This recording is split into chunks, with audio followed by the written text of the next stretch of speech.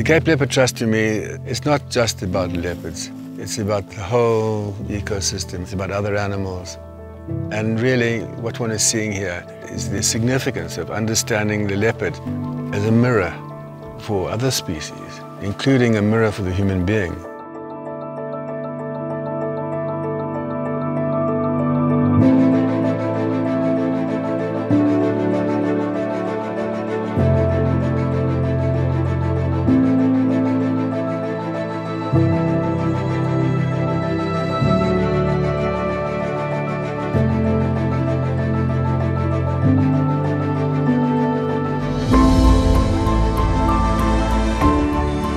How do you bring an animal to life that you can never see?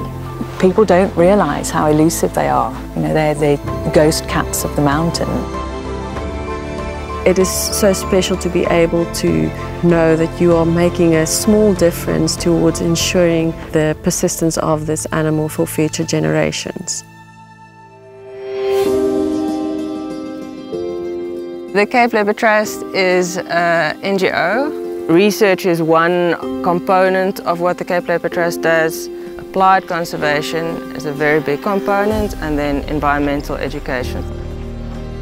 Those three are the pillars of what we do. I love this area. It's beautiful, you know, it's in my blood and it speaks to me. Hell, but it's another thing if you really understand some of the science of it as well. Research has been vital in the past, and it was the origin of the Cape Leopard Trust was research and finding out more about these cats. It is one of the great survivors. You find them all over Africa. These animals are well worth protecting. And I just think it's that greater awareness which has become so important. You can only base concrete decisions on how to protect these leopards if you know what they do and where they roam and how many there are. These cats having such a huge home range and territory that they roam, it's really important to keep larger areas available to them and to have between these areas corridors so that they can move through, and that's really important, and it's difficult with the increase in human population. We need to identify these corridors and ensure that even though that will be on private land, that those corridors remain intact.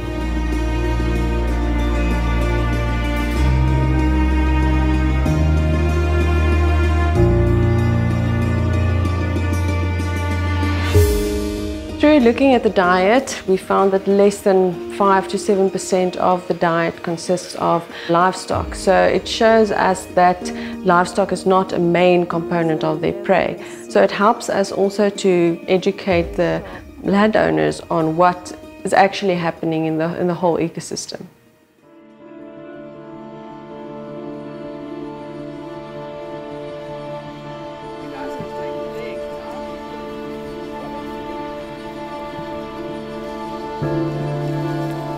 We worked very closely with farmer communities, creating awareness about the leopards and also highlighting certain things that they can do for mitigating the conflict. Ons boer op die kleinskaal met boerbokke, skaap en dan rooibostier. Maar ons het 'n baie groot probleem met die roofdiere. As die luiperd en die rooikat nou vang van die bokke, behalwe dat het finansiële impak op ons lewens het, is die mense verskriklik kwaad. Kyk, hulle wil net die roofdiere doodmaak. Maar in die tussentyd het Cape Leopard Trust werk baie nou saam met die gemeenskap. Hulle is baie ingelig, al die groot mense, die ou mense, hulle het nou baie meer kennis van die roofdiere, so dit gaan baie beter. Ek het self 'n luiperd gesien by 'n paar geleenthede en dit is, om hom net te sien, is 'n voorreg. So ek sal aan van nou ons nou as gemeenskap dat ons se kinders dit ook kan herleef. In an area like the Boerland, over the past few years, we've come to realize that the main threat there is actually the setting of illegal wire snares. And there's a twofold threat to leopards in the sense that the prey animals that the leopards are supposed to be catching, those wire snares are taken out of the system. And then the leopards can themselves also be caught in those snares. So it is a practice that we really would like to stop.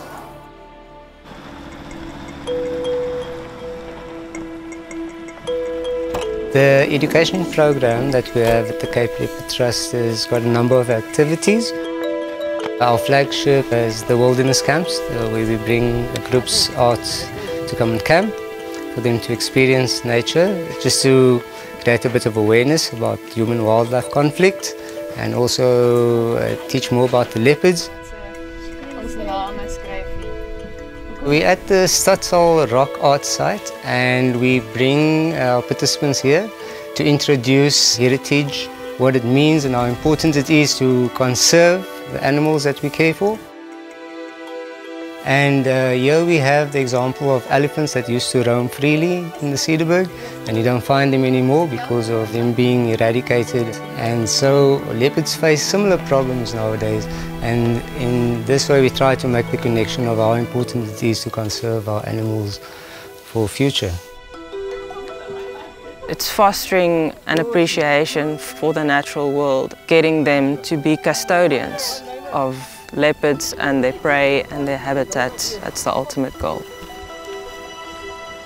Conservation isn't just about animals, it's about people as well. And the largest proportion of the leopard's habitat is on private land. So if you do not involve and educate people owning this land about the importance of these animals, then half the battle is lost. To collaborate with other conservation bodies, to find ways that our work can complement theirs and that we build a stronger conservation message together. If people know things, they have the knowledge, it creates power, and that triggers also that interest, because we can't stand alone doing what we do without the people's involvement and interest and care. If we look at the leopard as the keeper of the keys in terms of the ecology, then we have to make sure that that leopard survives.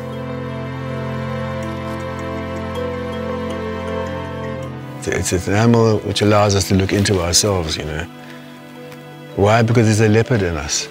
So there's a lion in us. There's an elephant in us. Let's be a voice for them. Let's be a voice for the voiceless, for the small. And that's what it is. It's just little by little. Do what you do and do it well and do it with love.